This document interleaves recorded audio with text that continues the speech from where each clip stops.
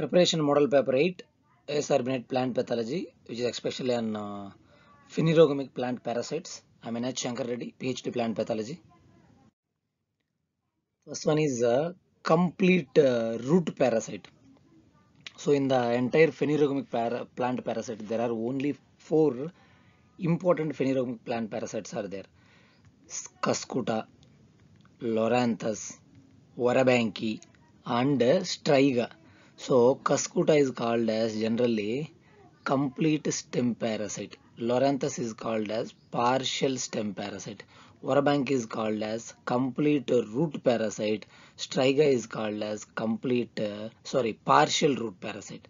So these are all the most important whatever if you see any book, the Phanerogamic plant parasites majorly revolves around this 4 Phanerogamic plant parasite: Cuscuta, Loranthus, Warabanki, and Striga. So you just remember this, and there is alternate names for this organisms, this pathogens as well. So let's start with the complete root parasites. Just now we have discussed, right? So Cuscuta, Loranthus, Warabanki, Striga. So here what they asked is a complete root parasite. O means Warabanki. So Warabanki is the best example for complete root parasite. The next one is a partial root parasite. So Cuscuta, Loranthus, Warabanki, Striga. Again here we have already discussed. Striga is the example for partial root parasite. Partial stem parasite. PS means partial stem parasite. L means Loranthus. Here Loranthus is the example.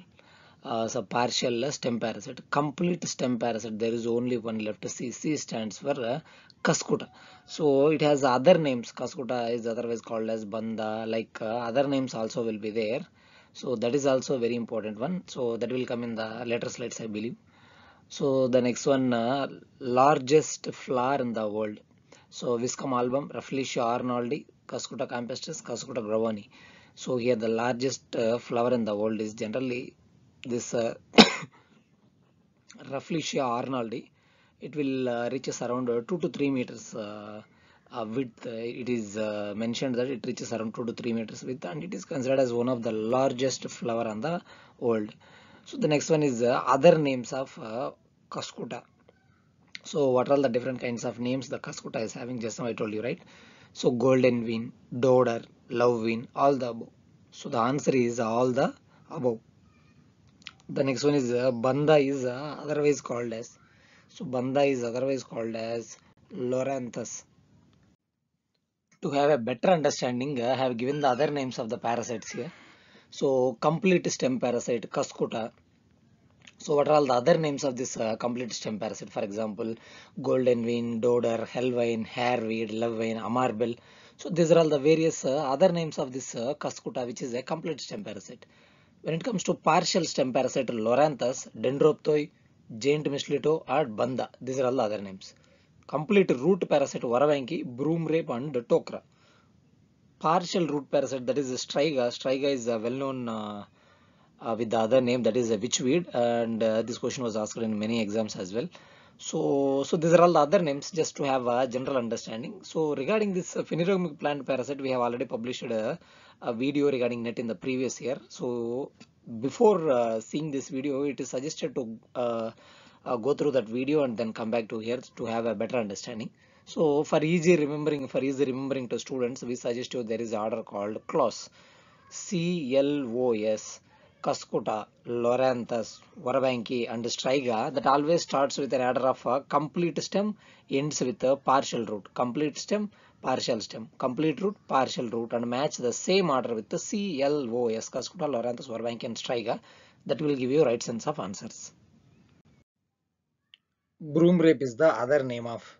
So generally, broom rape is the other name of Warabanki, right? So Warabanki is also known as a broom rape. Other names in the previous slide we have discussed.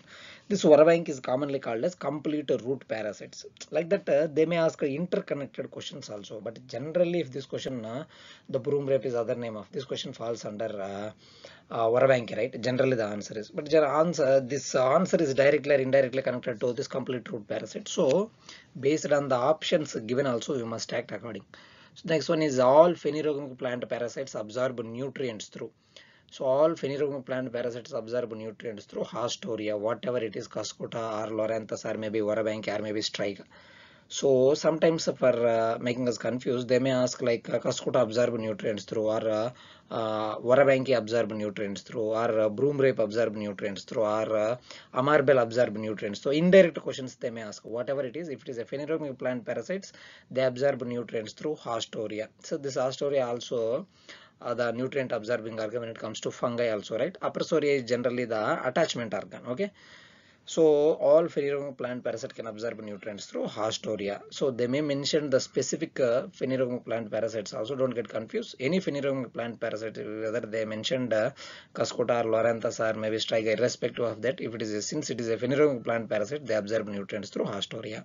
So the next one is a shallow cup-like Aprosoria is produced by Cuscuta or Loranthus or Warabanki or Striga. Here one important point is this shallow cup-like Aprosoria is especially produced by Warabanki. So Warabanki generally we observe that this Warabanki is especially infects tobacco. If you see the tobacco, this is the most problematic parasitic weed.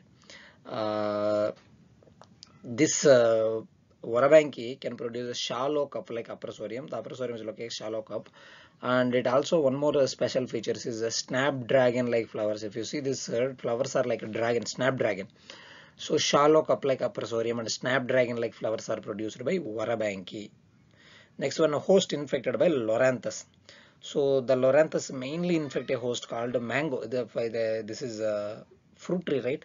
So if you see the branches or some young upgrowing branches or stems, we can see the very big tumor kind of thing, very big tumor kind of thing, that is a Loranthus. That is mainly we can observe on this fruit tree, that is a mango. Next one, sugar cane act as a host for. So which of the following the sugar cane is a host? Cuscuta, Loranthus, Warabanki and Striga. So generally this Striga is the best best to infect this sugar cane. Of course this sugar cane actually act as a host for this Striga. So next one, Vriksha Bhaksha is a Sanskrit word which means, so plant destroyer, plant eater, plant saver, all the above. In Sanskrit, Vriksha means plant, Bhaksha means eater. So it is also, I think it's a little bit more or less similar to the Hindi as well, right?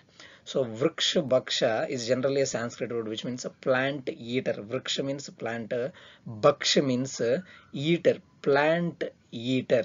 Plant destroyer means Phytophthora. Phyto means plant, Thora means destroyer. Plant destroyer means Phytophthora. The name was given by Anton de Vere, we know very well. So plant eater means Vriksha Bhaksha. Vriksha Bhaksha is generally the term related to plant eater. Vriksha Bhaksha denotes which plant phanerogamic plant parasites. Just now we discussed Vriksha means plant, Bhaksha means eater. So generally this terminology especially recommended for Loranthus. As I told you just now, it infects mango, right? So once it starts infect, it starts to draw the nutrient from this infected plant parts due to continuous drawing or due to continuous weakening of the plant. This is considered as Vriksha Bhaksha. It is a Sanskrit word which means a plant eater. Generally Loranthus is considered as Vriksha Bhaksha. So trap crop for Striga, tomato, tobacco, cotton, all the above. Generally for Striga, cotton can be recommended as a trap crop. So which of the following gas stimulate the growth of Striga? Ethylene, oxygen, nitrogen, all the above. Generally ethylene gas can helps to stimulate this growth of this Striga. The next one is the dwarf mistletoe. Dwarf mistletoe. Which of the following is a dwarf mistletoe? Phonodendron, Archithobium, Aeginetia, all the above. Generally, Archithobium is considered as a dwarf mistletoe. Striga belonging to the family Convolvulaceae, Loranthaceae, Warabancaceae, Scarfluraceae. Generally, this is Striga, otherwise called as some other name is the alternate name is broom rape. This is belonging to the family Scarfluraceae. So Striga belonging to the family Scarfluraceae. Before it comes under Scarfluraceae, now I think it is classified under Warabancaceae. I think I suggest you please refer this. I think this question was asked in 2023 as well, 2023 net as well. Striga generally belonging to Scarfluraceae. But the present classification or present in the present thing, they have classified under Warabancaceae, I think. Please refer this. And the rice Kyra disease is due to molybdenum, zinc, calcium, and manganese deficiency. It is a very, very important one. We know very well this rice Kyra disease is the deficiency of zinc. The next one, which of the following one is a zinc deficiency? So of course, rice Kyra is a zinc deficiency. Rather than that, there is any other zinc deficiency diseases are there that they are asking. Citrus foliocellulosis, grey speck of oats, marsh spot of pea, and black heart of celery. So among the given option, this citrus foliocellulosis is also caused by zinc deficiency. Of course, rice Kyra disease, citrus foliocellulosis. So these two are caused by zinc deficiency. Among this other things also there. The next one, which of the following is a manganese deficiency? I think this chapter is the combination of both phanerogamic plant parasites and physiological disorders as well. So the next one, which of the following is a manganese deficiency? Palablate of sugarcane, citrus mottling, grey speck. So I think all the options which are given here are manganese deficiency only. Like palablate is a manganese only, citrus mottling and grey speck of oats also a manganese deficiency. So the answer is all the above.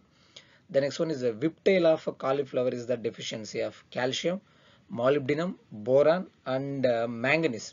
So it is also very, very important one. It's been years that I am seeing this question. Since my UG onwards I am seeing this question. The whiptail of cauliflower is caused by molybdenum deficiency. It's a very, very, very important question. The next one is blossom end rot of tomato is due to calcium deficiency, molybdenum deficiency, boron deficiency, and magnesium deficiency. Generally this blossom end rot of fruits and as well as vegetables like tomato or maybe apple, this blossom end rot is caused by calcium deficiency. The next one is, which of the following disease is a boron deficiency? Top sickness of tobacco, hen and chicken disease of grapes, both A and B, black heart of potato. Generally this black heart of potato is a oxygen deficiency. Top sickness of tobacco and hen and chicken disease of grapes, both are falls under this boron deficiency. So the answer is A and B. Black heart of potato, just now we discussed, right? So black heart of potato is due to oxygen deficiency or maybe shortage of oxygen, this disease will come. So it is also important one. Black heart of potato is caused by oxygen deficiency. The next one is sand run of tobacco is the deficiency of phosphorus, magnesium, boron, all the above. So the sand run of tobacco is generally caused by the shortage of magnesium or magnesium deficiency. So the answer is magnesium. The next one is the silver leaf of tomato is due to the deficiency of zinc, peroxycyl nitrate, ethylene, ozone. It is actually not the deficiency, I think, right? So it is actually due to toxicity. Silver leaf of tomato is due to the toxicity of peroxycyl nitrate. It's a very, very important one. So due to this pollutant, there is a disease that we can observe on tomato that is called a silver leaf of tomato. It is not a it is not a deficiency, it is because of toxicity. So that is a peroxycyl nitrate. Due to peroxycyl nitrate, there will be a disease in the tomato, that is a silver leaf of tomato. The next one, ozone injurious to plants at a minimum concentration of, what is the minimum concentration that ozone can cause disease in plants? 0.1 to 0.10 ppb, 0.05 to 0.09 ppm, 0.10 to 0.30, 0.50 to 1.00 pm. So generally this ozone is highly, we can say that highly toxic at the concentration range of 0.1 to 0.30 ppm. Then next one is the top sickness of tobacco is due to the deficiency of, so carbon, boron, zinc, molybdenum. Top sickness of tobacco is due to boron deficiency.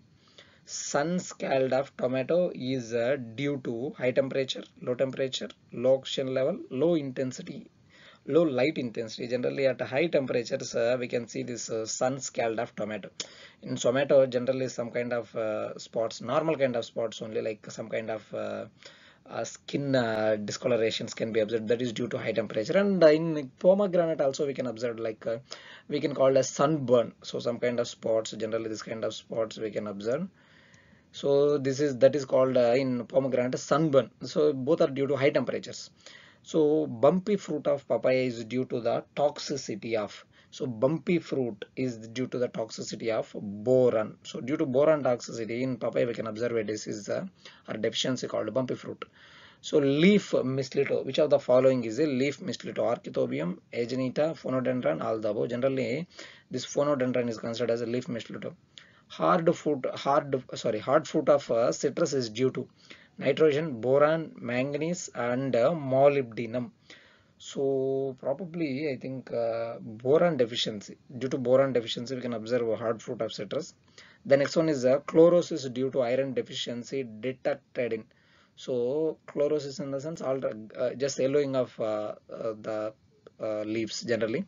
That can be due to iron deficiency. That can be observed in which leaves? Chlorosis in the sense yellowing of leaves. Okay, older leaves, older stems, flowers, young growing leaves. So the answer is young growing leaves. In the young growing leaves, we can clearly observe this iron deficiency. So the indication is like yellowing of leaves. That is especially in young growing leaves. So which chemical is recommended for the control of a striga in the sorghum field? As I told you, striga can infect sorghum and as well as we can also see another host as well. So generally sugar can also which chemical can be recommended for this management? So atrazine, alachlor, carbofuran, and 2,4-D. So 2,4-D is the best weedicide or herbicide that can be recommended for the management of this striga in sorghum field.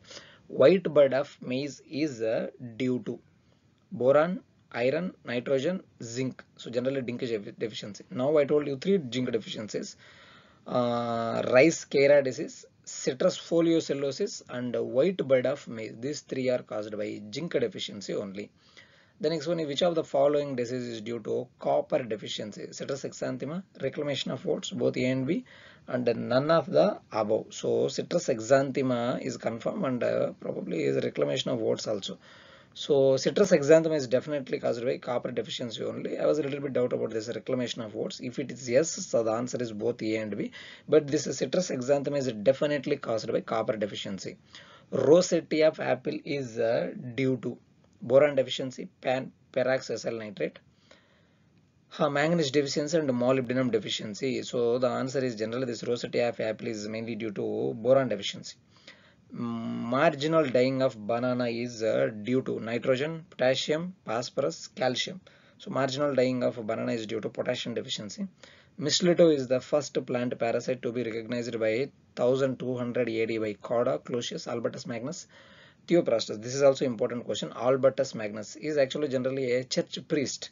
So he is the first person who recognized or discovered the world's first plant parasite, that is mistletoe. So the next one is reddening of cotton is due to.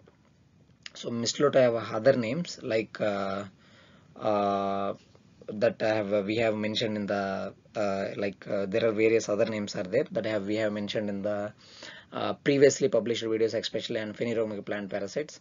So this reddening of cotton. So mistletoe is nothing but Loranthus only. Okay, so the Loranthus other names are also there, right? That we have mentioned. Just go through. So the reddening of cotton is due to nitrogen, phosphorus, potassium, and magnesium. So due to magnesium deficiency, we can observe reddening of cotton. Spongy tissue of mango is due to calcium, boron, zinc, molybdenum. Due to calcium deficiency, we can observe spongy tissue of mango.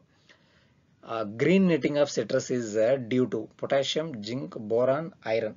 So hereafter I am not going to study all the options. Okay, so here green netting of citrus is due to iron deficiency. Then little leaf of apple is due to the deficiency of zinc deficiency. The 4 we have seen: little leaf of brinjal, sorry, what we have seen: rice cara, citrus foliocellosis, white bud of maize, and little leaf of apple. These 4 are caused by zinc deficiency. Akiochi disease of rice is due to the toxicity of sulfur dioxide. Due to the sulfur dioxide, there is a disease called Akiochi disease. I think it was first discovered in Japan. That's why it's named as Japanese name, right? So Cuscuta belonging to the family Convolvulaceae. Cuscuta belonging to the family Convolvulaceae. European mistletoe. Which of the following is a European mistletoe? Viscum album generally called a European mistletoe. So buttoning of cauliflower is mainly due to nitrogen deficiency.